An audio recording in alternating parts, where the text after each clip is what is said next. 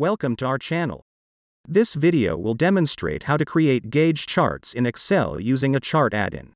The gauge chart is a combination chart, a donut that displays the zones, and a pie chart indicates the actual value. To create a gauge chart, install our chart add-in. You will see the UDT tab on the ribbon.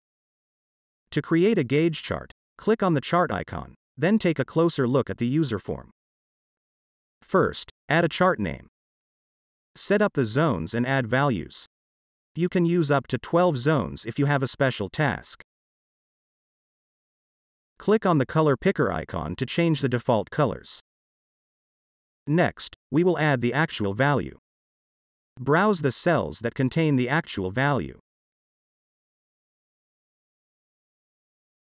Add a description. Click on the Create button to insert your first chart.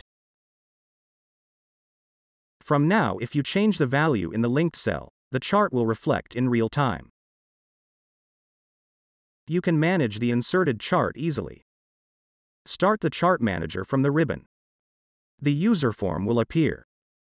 On the right side of the user form, you can select the chart from the list you want to edit. You can easily add or remove zones. If you want to change the zone colors, simply modify them.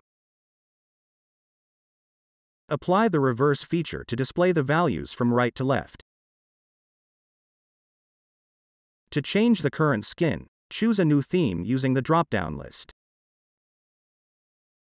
Finally, click on the Update button, and your chart will be updated. You can use any number of charts or widgets without restrictions. Use our add-in to save your time and boost your productivity. Thanks for being with us today.